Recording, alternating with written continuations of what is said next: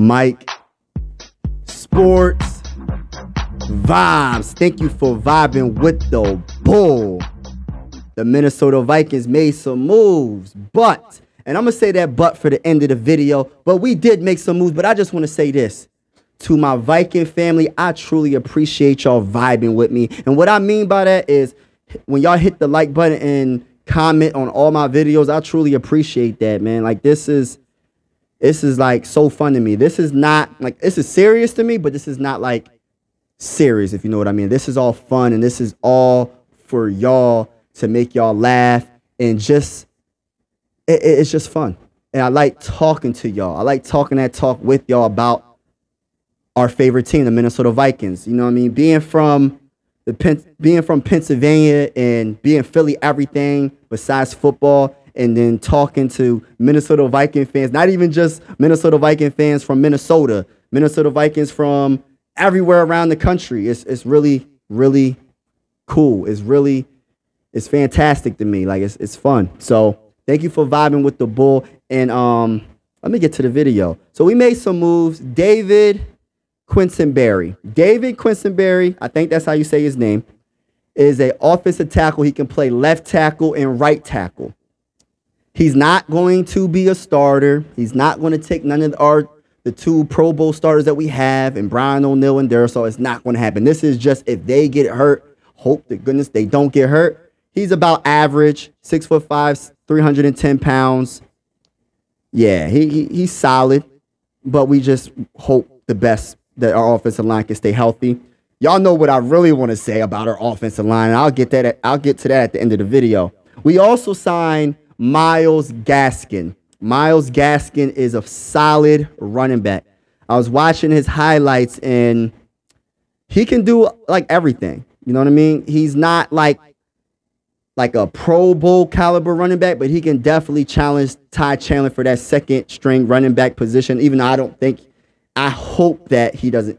I hope Ty Chandler gets a proper opportunity this year, because he proved himself in the preseason. And it seems like every preseason he proves himself, he doesn't get the proper opportunity. So I want to see Ty Chandler before anything. But just in case like one of the running backs get hurt, like Madison or Ty Chandler, he can definitely hop in.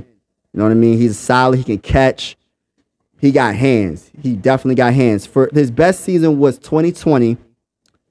142 carries for 584 yards, 4.1 per carry, 3 touchdowns. Also, for 2020 season, he had 41 catches for 388 yards, which is solid. And per catch is 9.5, and he also had 2 touchdowns. So he's a solid like running back 3, running back 2. And hopefully this is just building our team up, man. These two moves with Myles Gaskin and David, that's just making sure if anything does happen with injury, we got a plan B. Hopefully we don't have to get to plan B. Myles Gaskin is really good. I mean, not really good, but he's solid. So if Madison got hurt, you put Ty Chandler as the 1, put him number 2. You know what I mean? But there's 2 good solid moves. The move that kind of surprised me was Jalen Reagor being released. It's like, no. But, like, real talk, though. Like, I thought Jalen Reagor proved himself in the first preseason game. And for him to just be let go is just like, dang. And you know what's crazy? Being from Pennsylvania, I made a video about Jalen Reagor. I'm like thinking to myself, maybe Jalen Reagor could be like the secret weapon. He can return punts. He can catch the ball occasionally. But I was just thinking to myself, maybe he just didn't get the proper opportunity with the Eagles, and maybe he can change his career, turn his career around in Minnesota. But a lot of Philadelphia Eagle fans will be hitting me up on Instagram and Twitter and just everywhere saying, he's a scrub. Don't trust him. It's just preseason. But I would have liked to see him in regular season games this season. A second year under Kevin O'Connell in this offense, I would have liked to see it, but, you know, he got released. And the result of him being released, we have to give up a 5th-round pick instead of a 4th-round pick because he didn't meet the specific performance benchmarks, which is 40 receptions, 500 receiving yards, or 5 touchdowns. He didn't do it. So obviously, he only caught 8 passes for 104 yards and 1 touchdown in 2022. So it's nowhere close to where he was supposed to get the benchmarks for us to give Philly a 4th round pick.